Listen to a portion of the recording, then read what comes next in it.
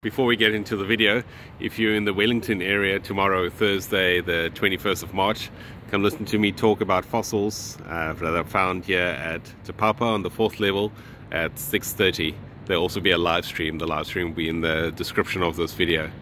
And it'll be Thursday for New Zealand, but probably Wednesday if you're in the States or somewhere else.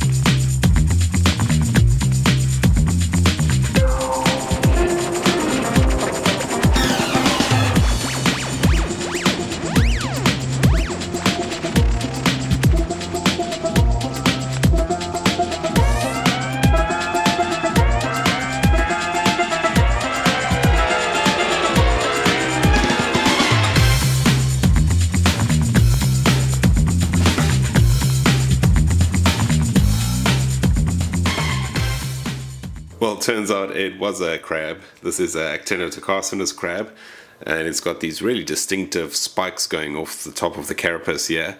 1, 2, 3 on that side, and there's one, that's the second one, and the third one will be buried in the rock over there. One interesting thing is, it looked like that one over there is broken off and drifted forward, because I couldn't find the end over there. It looks like it's lying over there. If you look down over there, I think we've got a second one in this rock, so there's another one of those spikes sticking out, and it looks like a few bits over there. I've been using the micro air abrasion to remove the sticky matrix from the top there, and it's giving a really nice finish on it. Thanks so much for joining me, everyone. I'm glad we figured out what that mystery fossil is.